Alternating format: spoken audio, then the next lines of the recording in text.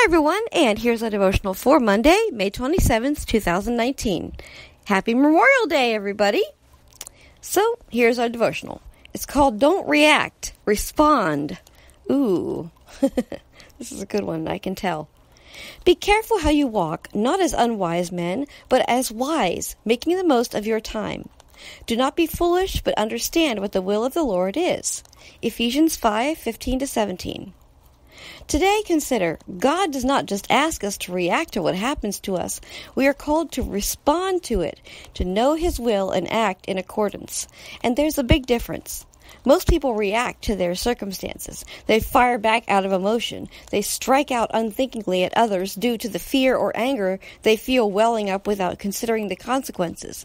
As a result, their reactions cause deeper problems. This is why God calls us to respond to life by being careful how we walk. We are called to be peacemakers, people who infuse situations with the tranquility of the Lord's love and presence.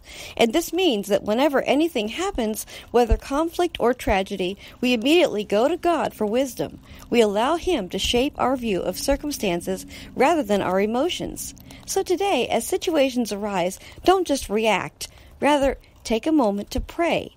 Ask God what to do. What is He teaching you, and who does He want you to minister to?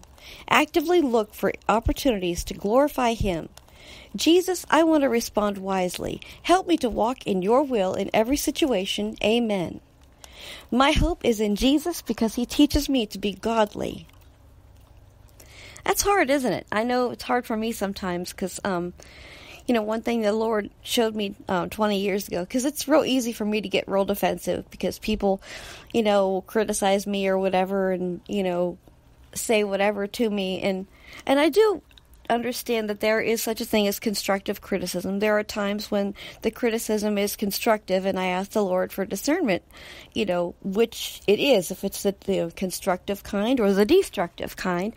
And, now I do, but before I would just get all defensive. Well, I just whatever. But the Lord showed me that, there's a bad kitty hopped up on the chair. Hi, bad kitty. What? Okay. And maybe it's Daddy's turn now. But anyway, yeah, He's shown me that I am not a victim, but a victor. I don't have to play the role of the victim and have a victim mentality. Jesus Christ gave me victory when He died on that cross, and when He rose again, He defeated all that kind of stuff. So, Lord, help me to respond rather than react in anger and defensiveness and stuff like that.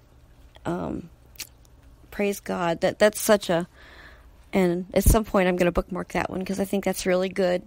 I hope that y'all have a blessed Memorial Day, and may the Lord bless each of you. Till tomorrow.